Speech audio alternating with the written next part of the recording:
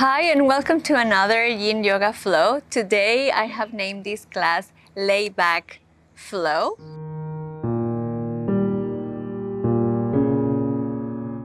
It's like a chill way of practicing, and we're going to be on our backs. So try to find a position that if you need to see the screen, you don't have to move much or you're not too uncomfortable. I will try to guide you as best as I can with my voice, but sometimes we want to see the screen and see if we're following instructions or we are doing what we actually understood. So we're gonna start the class coming down on your back. Again, I have the timer here, so we will be holding poses for about 1 or 2 minutes, depending on the poses. I want to give this option of being on the back because not all the time we can be seated for a very particular reason, or if you are a teacher, you may have students who are struggling with something, so this is also a good option of practicing in, or maybe you are just shutting down for the day, you are probably in bed already and you can practice this to decompress. So we're gonna come to pentacle pose, which is similar than Shavasana, but you will open your legs a little bit wider and your arms align with your shoulder in a T position. Sometimes I actually like to bring them a little bit higher. So choose the variation that works for you. We won't need any prop for this flow since we are going to be resting our body weight on the floor. So let's see how it goes. Close your eyes. Take these few moments in this pose to melt down, to let go of everything that has happened till now, letting go of any expectation, observing your breath. See if you're using the same amount of time to inhale and exhale. And if not, just try to even up. Trying to have a steady, calm breath that hopefully will help us to have a steady, calm mind. A few more seconds to go in our first pose, which is a very resting pose. I have used this pose instead of Shavasana in previous classes. It just gives a different feeling to different parts of the body. Try to feel your body getting heavier, more grounded, preparing for the practice that is coming. I'm guessing that we'll be here about a little less than 30 minutes. Very gently, we're gonna start coming to the next pose. So bring your legs together, flexing your knees. We're gonna start sending the legs up to the sky. Your hands can rest on your belly and your chest, or they can be next to your hips. Just keeping your legs up in the air. This is called waterfall. We have many variations of this pose. You can practice it against a wall, or sometimes we had also practiced with a bolster supporting our pelvis. But today is a simple waterfall where we hold the legs up high. This mild inversion will help the blood, the energy, the circulation to move in a better, easier way back to the heart. It's a great pose to practice when you are finishing your day, probably going to sleep, or you have been very active, walking around, standing a lot, and your legs feel heavy and loaded.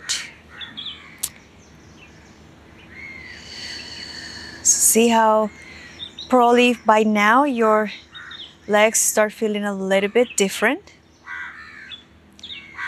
I can actually feel my toes, my feet a little lighter. A few more moments in this pose. Always keeping your eyes closed. Once you have found the pose, perhaps keeping your eyes closed to keep your energy inwards. Good. 2 minutes are gone. So we're gonna start flexing the left knee, and then we're gonna bring the right ankle on top of your left thigh. So options here for these out of the needle. So we can place the left foot down to the floor and just stay here with your left foot on the floor, your right foot on top of your left knee, and just stay here. Option 1. Option 2, you can grasp your hands behind your left thigh. Option 3, you can actually interlock your fingers in front of your left shin. So choose the variation. I will start the timer here. Choose the variation that works for you. We will be here about 2 minutes. But whatever you are, make sure that your torso, your head are resting on the floor. Remember, everything that we're going to do in this flow, we will be on our backs. So we will be moving only our limbs to come into different shapes. Closing your eyes, allowing gravity to make your arms and your left leg heavier and heavier while you experience the nice stretch on your right side, your right glutes, the hamstrings, the lateral muscles of your hip.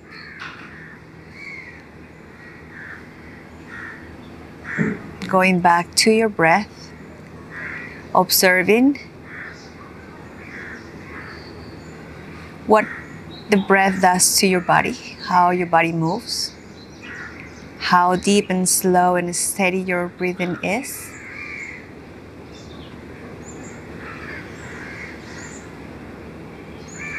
Allowing time to move the stress deeper and deeper so the body can open up in different areas. Starting with the muscles, the fascia, the joints. Giving us a little bit more space.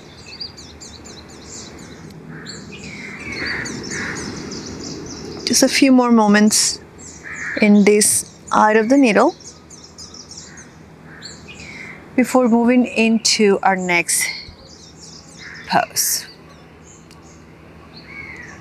Okay, so gently we're going to release the left leg if you were holding your left leg, and let the left leg go all the way down to the floor, but you keep your right knee against your chest. 1 minute here in this folded pose, the asymmetrical version of knees to the chest or folded pose. Allow your left leg to be soft, so we're not holding anything. Just allow the left foot drop out or in, depending on what is happening in your structure. And just keep a nice hug to your right shin, bringing your right thigh close to your torso. Again, it's not needed to push actively. Just allow the gravity to pull your leg against your chest. Shorter time here just to transition to the other side. Today working with our legs, our hips in a different way. Usually we do this in seated positions. Good, 1 minute is gone. So what we will do now is we're gonna place the right foot on the floor. And we're gonna repeat on the other side. So we're gonna bring the left ankle on top of the right thigh. And again, options to stay here. Just allowing your knee to be heavy, going down to the floor, or hug your thigh, or bring your fingers in front of your shin, 2 minutes in any variation of out of the needle. A very good pose to lengthen and stretch the upper part of your hamstrings, your glutes, and especially the lateral side of your hips. We are doing external rotation, abduction, and flexion here. So out of the needle can be a modification for many other poses that we normally practice when we are seated, like swan pose or square, or in preparation for lotus when you practice in a more yang way. Anyway, I will allow you to be in silence for a while, closing your eyes, feeling how the gravity takes you deeper into the pose.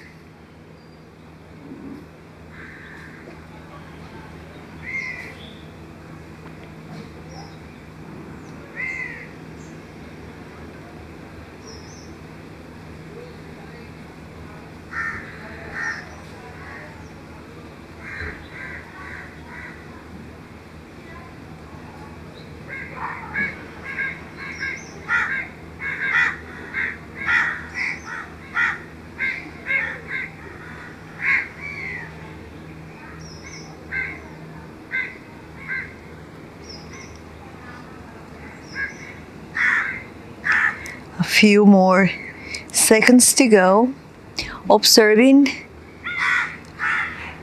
any sensation around that area that we're targeting, the hip joint, the glutes, the hamstrings. And mindfully, gently, slowly, we're gonna let go if you were holding your right leg. Allowing the right leg to keep going all the way down, keeping your left knee against your chest. Softly, mindfully, coming into this asymmetrical version of knees to the chest or folded pose. 1 minute here, holding your left shin with your hands resting your shoulders, your head, your neck, soft on the floor.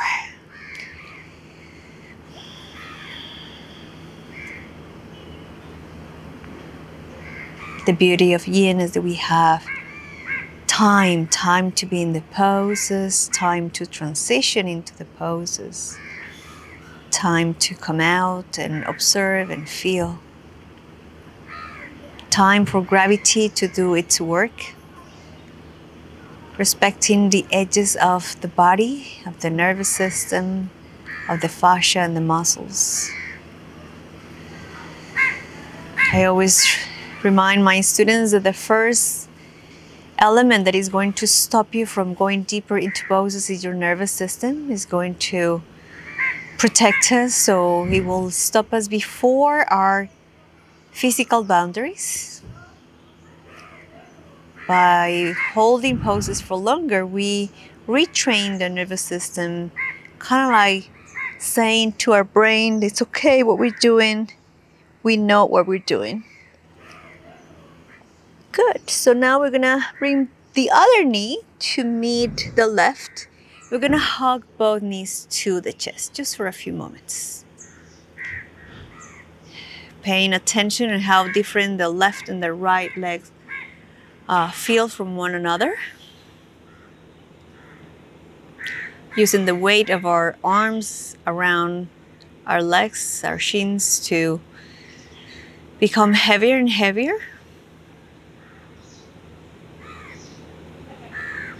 Before moving into the next pose.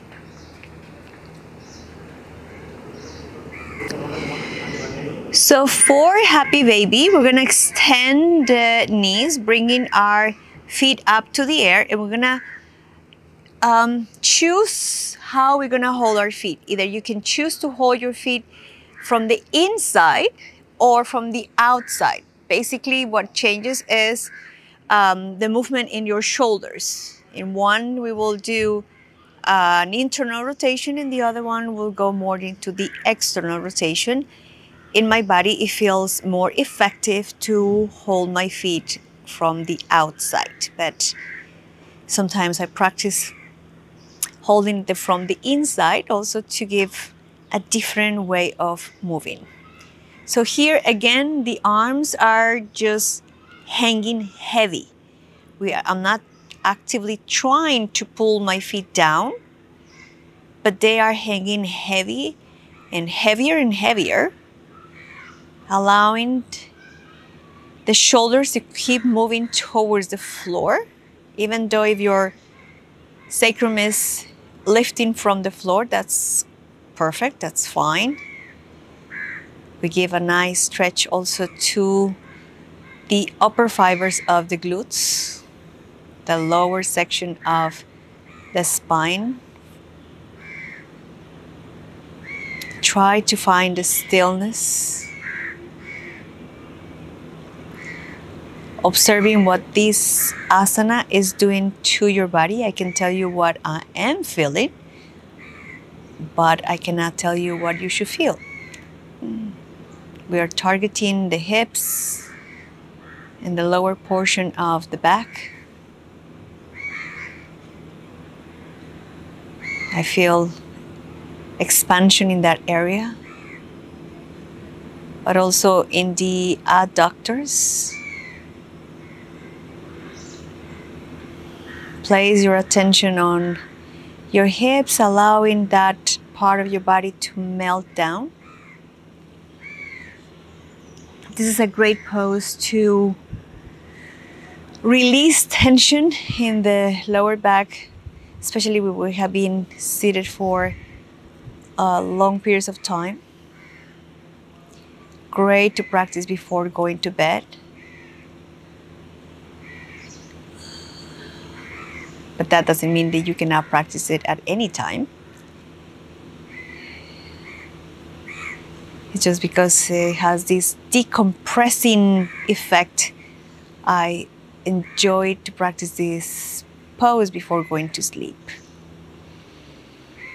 Awesome.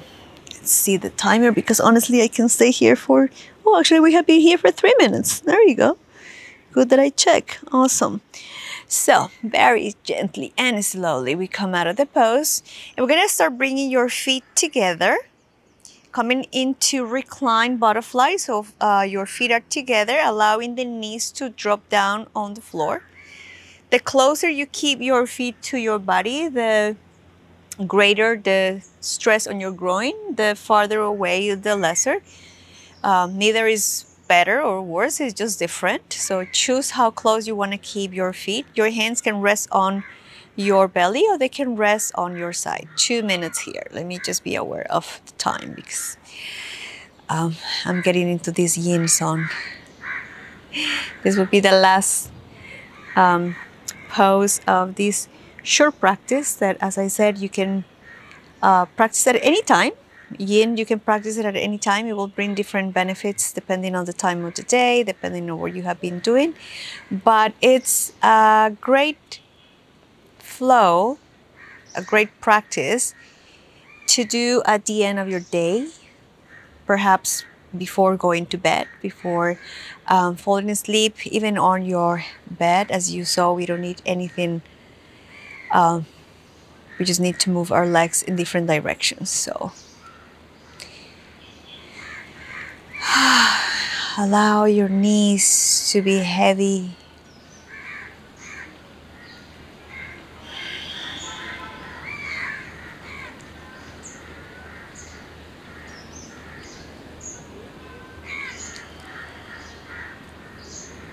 Observing how your hip, inside the medial part of your hip, the groin and the adductors get some stretch while we compress the lateral side of the hip.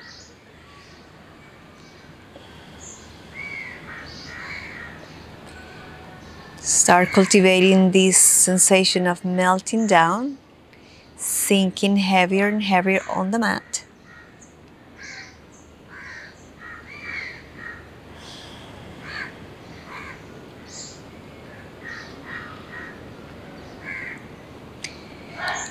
And a sensation that we will continue to cultivate towards the Shavasana, which will be Next and the last pose.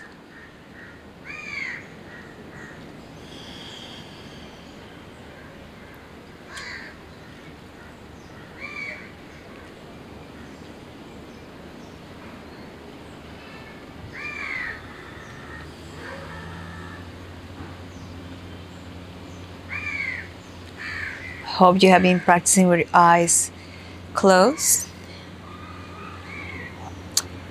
And very gently, you can use your hands to bring your legs, your knees together towards each other. Perhaps just resting here, observing and feeling how your hips feel. We did majority of the movements of the hip joint, except extension and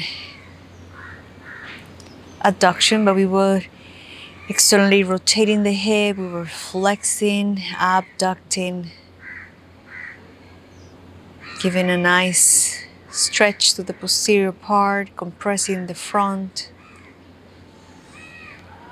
Good, so from here, allow your legs to go all the way down to the mat, coming into a short Shavasana. If you're practicing this when you're getting ready to sleep or you have more time, you can decide to perhaps practice a longer Shavasana, but I will stay here with you for just a couple minutes. Then I will invite you to come out. But again, as I always said, if you are practicing this with time, please stay in the Shavasana for a bit longer if you want. Always a good idea to be in this pose, absorbing what we have experienced throughout the practice. Keeping your eyes closed, your face soft, your body heavy, relaxed, melting down on the floor.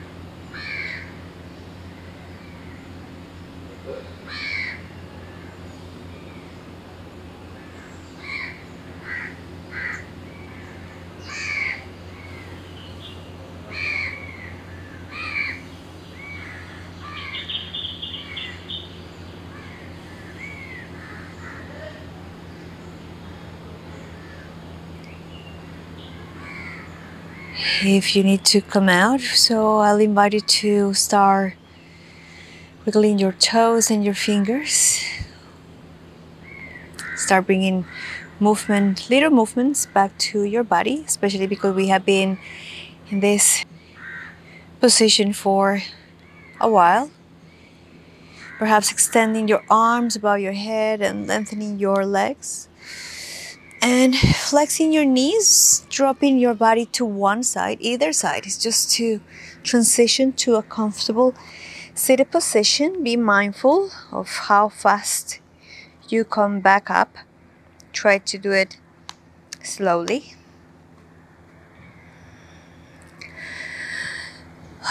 That was great. I hope you enjoyed it as much as I did. I'm in this yin zone right now. I hope you are too. So take it easy.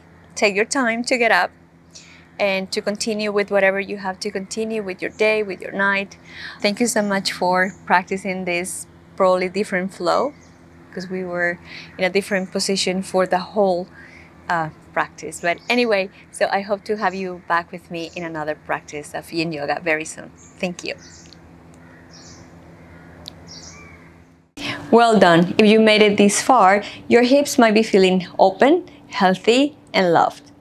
If so, let me know by clicking the like button below, and also remember that there are many more classes in the hip opening playlist. Go and check them out.